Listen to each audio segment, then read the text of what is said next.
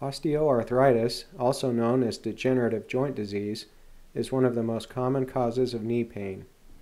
More than 85% of people over the age of 65 have knee osteoarthritis. Some people suffer from knee arthritis at a much younger age. The knee joint is comprised of three bones: the thigh bone, the femur, the shin bone, the tibia, and the knee cap, the patella. The ends of the bones are protected by a rubbery cushion called cartilage. Cartilage does a wonderful job of absorbing the impact of walking, running, and jumping. Unfortunately, it has a very poor blood supply and does not heal itself very well when it is damaged. Over time, the cartilage can wear away like treads on a tire. Why some people suffer from arthritis at a much younger age than others can be a difficult question to answer. Anything that places more repetitive stress on the cartilage can make it wear away more quickly. Obesity can place a lot of stress on the knee, so can jobs and lifestyles that require a great deal of walking or climbing. A traumatic injury to the knee can accelerate degeneration of the cartilage. Genetics probably plays a role as well. As the cartilage wears away, the bone underneath begins to be damaged. This causes pain, especially with bearing weight, climbing stairs, or getting up from a sitting position. Doctors can often recognize arthritis on an X-ray. The space between the bones that is normally occupied by cartilage becomes more narrow as the cartilage wears away. As the bone underneath is damaged, cysts and bone spurs may form. Without the smooth surface of healthy cartilage, the knee may begin to grate and grind. The knee becomes stiff. As the knee becomes irritated, it swells. Sometimes the swelling is excessive, filling the knee with fluid. This is a condition known as a knee effusion. The effusion can add to normal arthritic pain by building up pressure inside the knee.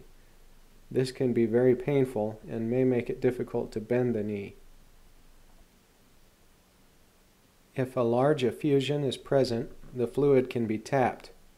This is a procedure known as a knee aspiration. People who have a large effusion aspirated often feel instant relief. Treatment for osteoarthritis depends on the severity. Early arthritis can be successfully treated with anti-inflammatory medications such as ibuprofen and naproxen and appropriate exercise. Injecting a steroid into the knee can be very effective in relieving pain. Many people refer to this as a cortisone injection. A series of hyaluronic acid injections can lubricate the knee like motor oil and provide relief. These injections are made by several different companies and have different brand names. As knee osteoarthritis worsens, anti-inflammatories, physical therapy, and injections become ineffective. Surgical options may be considered. Knee arthroscopy, or a knee scope, may provide temporary relief by cleaning the knee up from the inside. A camera is inserted through a small incision.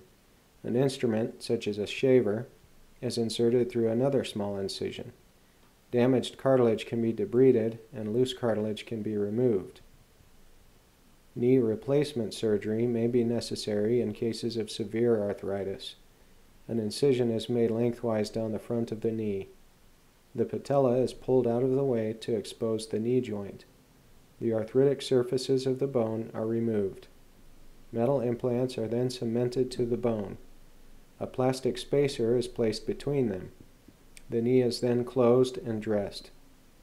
Following knee replacement surgery, physical therapy is helpful in order to return the knee to its full range of motion.